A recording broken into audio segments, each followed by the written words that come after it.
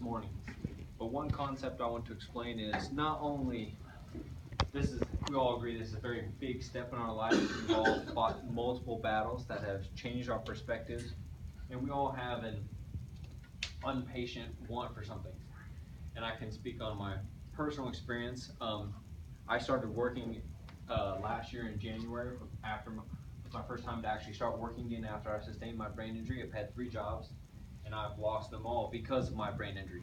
And I've applied at 80 different spots at interviews, and obviously I was doing my jobs and my organization at the same time. And I just wanted to have something. I'm very high functioning. In fact, my mom said that's a good thing. But I just wanted to stay busy. With the way they rewired my brain and CNS is you don't sit still. You got to keep moving. If I sit still, I get bored very fast. Before my injury, I loved to sit still. So with that concept and just trying to get a job, I wanted, because my brain injury, it's very difficult for people to understand. And obviously was always praying before him, but I prayed every night. And when my dad met with Mr. Ziglar at the LU Houston event, and I got some conversations from him, and I came here and was blessed to meet Miss Wright with Mr. Ziglar and my brother and sister.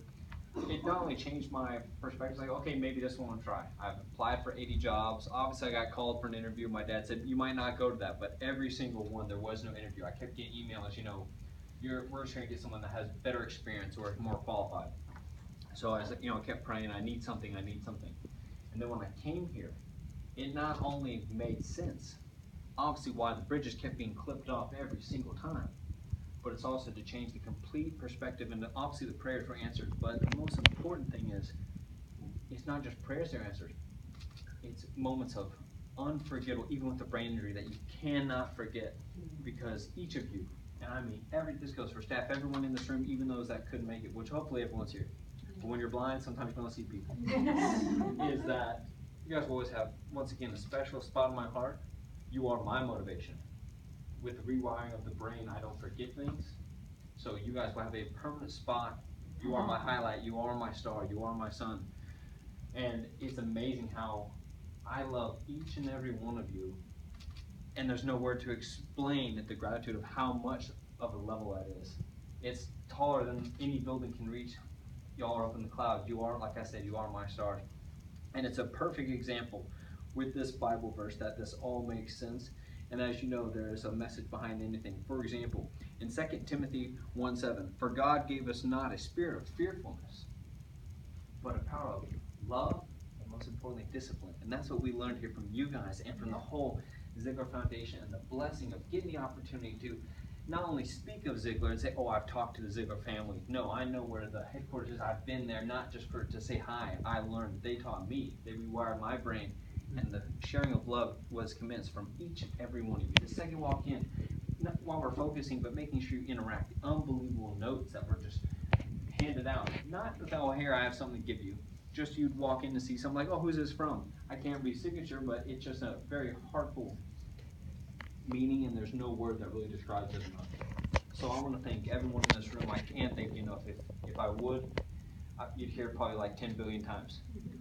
But the concept is that you guys are all not only fearfulness, but you're full of discipline, and most importantly, you have the love that others need. You're the best balloon you get, and you fill the world up with peace, love, hope, inspiration, and make dreams become reality. So thank you for making not only my dream become reality, to continue of helping others and learn the proper way to share the love, inspire others, and the power of God and the truth of heaven, but also what it's like to feel the love and actually not just I know you, but I believe in you. So not only be yourself, but we have to believe. And you guys make sure that not only we feel the warmth, but we are the one. So if there's, just like Mr. Chief said, if there's ever, and I'm thankful because I was going to ask everyone for their phone number and tell you I love you. Thank you guys for the guidance. The prayer was answered. But if you guys ever need help with anything, it doesn't matter what it is, or just someone to talk to, even if it's just say, hey, I just want to say, hey, I got to go by. I don't want you to ever hesitate to contact me.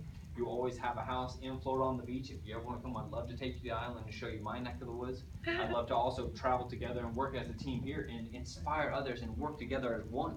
Because we are one. That's what the concept one love is. Not only obviously needing each other's, but then you put love on there. We obviously need each other's love. That's why we are one love. We are the concept of faith, positivity, and most important, passion to inspire others to be inspiring. If they charge for air, I have a really big bill right now. I just want to thank you all for not only being in my life, but allowing me to have a blessing of an opportunity not only to learn the best way to rewire my brain, but to also share the love to others and know what it's like to feel the warmth through your mind, body, heart, and most importantly, your soul. So thank you guys for being Amen, James.